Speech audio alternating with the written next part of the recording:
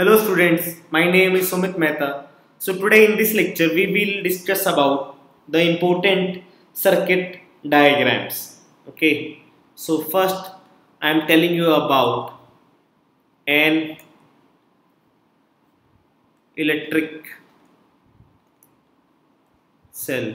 So here I will show the component and here is the symbols used to it. So to draw an electric cell, the symbol is plus and here is minus. So it is a electric cell, students. And the next is a battery, or you can say a combination of cells. So a battery is a combination of cells and which is shown as its symbol like this. Okay, now come is a plug key. Students, these are the standard symbols or switch when open state. So to show this, it is shown as this, an open switch. Now here is the fourth is plug key or switch when closed. So it is shown as with a dot inside. Okay, so this is the standard notation of this. Next come is a wire joint.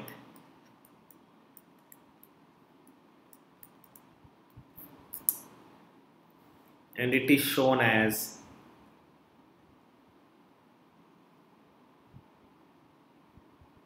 this is called as wire joint.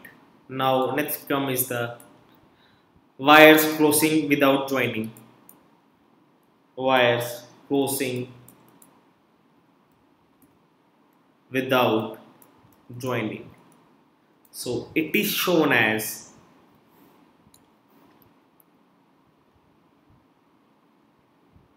means this wire is going above the base wire. So next come is the electric bulb.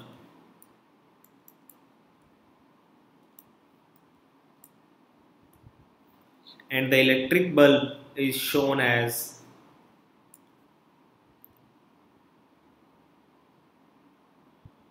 okay. So this is the notation of electric bulb.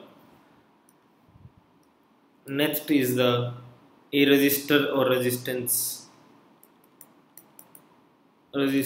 R. So we show the resistance as okay. So students, now let me erase all this and we will discuss some more components.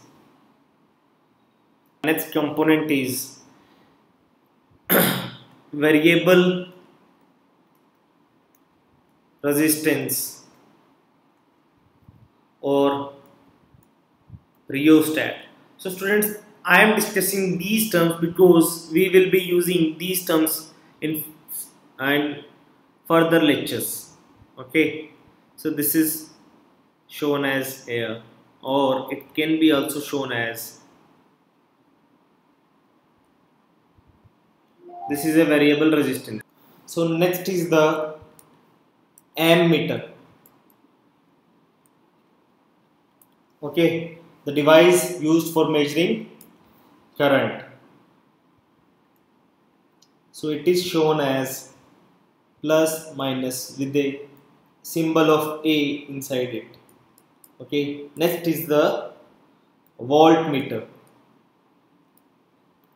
It is a device used to measure the voltage or potential difference. So this is plus minus with the V inside.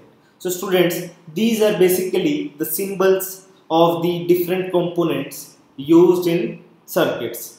Okay, so I hope that you guys are pretty clear about all the components and the symbols for each respective component.